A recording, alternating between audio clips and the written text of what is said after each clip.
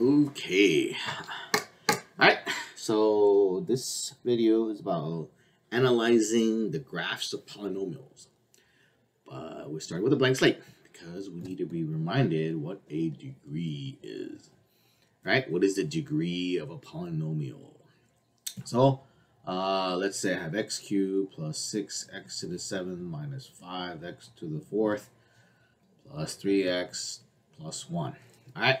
So what is the degree of this polynomial? And if you said 3, that would be incorrect. The degree of this polynomial is 7. You find the highest exponent, and that's the degree. The next question is, what is the leading coefficient? When we ask the question, what is the leading coefficient, we're really just looking for what is the coefficient of the term with the highest exponent, right? So the degree comes from the highest exponent. The leading coefficient comes from the coefficient of the term with the highest exponent. So here, the leading coefficient is 6. So it's not 1, even though x cubed is up front. It's not 1.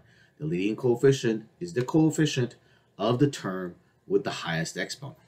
All right, that's the setup for this. Okay, all right, so looking at analyzing the graph of polynomial functions. So when we talked about degree, right, we're talking about the highest exponent, and we can talk about it as being even degree or an odd degree. Even numbers are numbers that end with 0, 2, 4, 6, or 8. Odd degrees or odd numbers are numbers that end with 1, 3, 5, 7, or 9. Okay. Okay. All right. What is a positive leading coefficient? What is a positive leading coefficient? So if I have something like, so let's say I have a degree of 2. So I said with 3x squared plus 4x minus 6. So this has a positive leading coefficient, right? And if we graph this, it would end up looking like this. If we put a negative sign on there, it ends up looking like this. Now, one thing I want to point out, though, the important part is actually the arrows at the end. Okay, it's not the things in the middle. It's the arrows at the end that's important.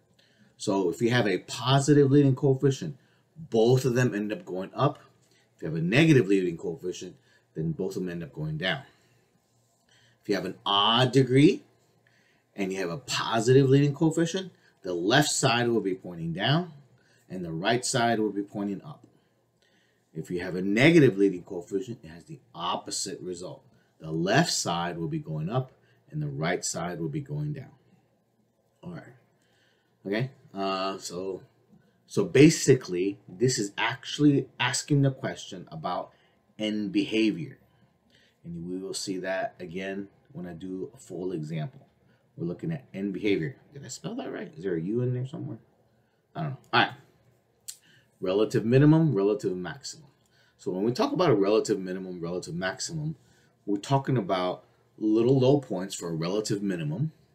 So these two are relative minimums. These are minimums.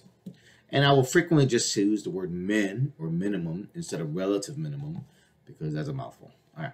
And here is a relative maximum. It is high, so it hits a high point in the middle of some points. Okay, so it's a low point in the middle of some points. And when we talk about a minimum degree, is what is the lowest degree that will produce a graph that looks like this? Okay, so and this is how you do it. So you count the directions you're taking. That's 1, 2, 3, 4. That's a 4 degree. So this is the minimum degree is 4. Oh, I should probably fill in this. Relative min is a low point. And relative max is a high point. All right. Now, this part down here, we're going to do on a different video. So don't worry about that for now. So what I'm going to do now is analyze a full graph. That's on the other side of this paper. Okay. It's the other side of the paper. All right. So here we have a graph. Okay. And the question is, so the first, I should probably ask this question. Is it an odd or even degree? So you notice they're both going down. So they're both going in the same direction. And if you go back, right, they're both going the same direction. It's an even degree. So we put even. And they're both going down as opposed to both going up. If they're both going down, then it's a negative leading coefficient. So when we answer this question, what is the sign of leading coefficient? We'd say it's negative.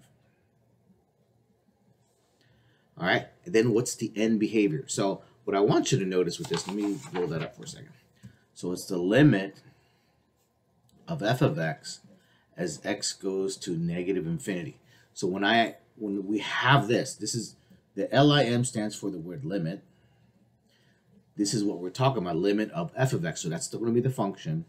And this part right here is the behavior of x. Okay, but it's not asking about x. It's asking about f of x. Okay, as x goes to negative. This is essentially just saying what's going on the left side. That's all it is. What's going on the left side. If I have the other one, limit of f of x as x goes to positive infinity, this right here is talking about the right side. What's going on the right side. And our answer is either going to be positive infinity or it could be negative infinity, but not both, okay? Or, I mean, here. So this could be positive infinity, negative infinity. So any combination of those two, or those four, I guess. All right, so end behavior, looking at this one. So what's going on the left side? So left side is over here. So it's going down, so it's negative infinity. So whenever we ask this question of limits, we're going to say it's going up or going down. For all our problems, it's going up or going down. So this one's going down, and on the right-hand side, it's going down, so we say negative infinity. So those are your only options in this section of math, okay? It's either going to be both. It's going to be either positive or negative infinity when we talk about end behavior. Later on, we'll have other values, but for this section, they're either going to be positive or negative infinity. Domain. Domain is going for all of these. For all polynomials, the domain is all real numbers. You can either write the symbol for real numbers, or you can say all real, or you can write ARN. That's fine with me. Now, range is going to be the y values. Now, this one actually has the highest y value, right? Has the highest y value. That means y has to be less than or equal to that y value. All the y values are below that. And the highest y value is this one. Remember, the second number in the order pair is the y value. So we say y value is less than 12.9. And we're going to go ahead and just round to the nearest tenth. Okay? X-intercepts, or roots or zeros, are when the y value are zeros. Right? So you have y value 0 here, y value 0 here, y value 0 here. I know this is kind of confusing. This 2 is pointing at 2, 0 is pointing there. 0, 0 is pointing there. Okay? So, and you only need to write the x values.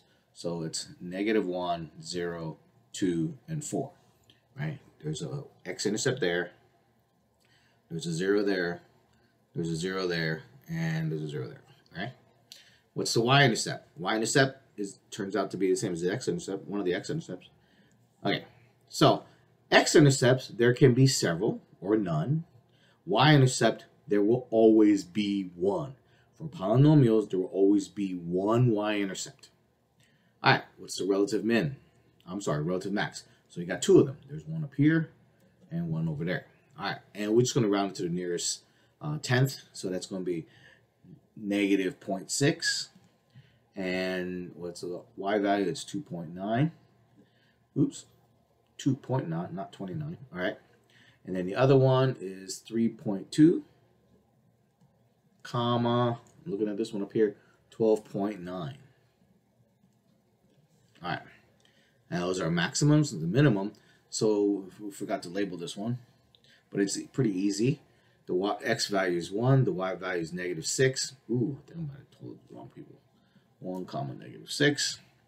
And what is the minimum degree? So we just counted the directions. 1, 2, 3, 4. So the minimum degree is 4.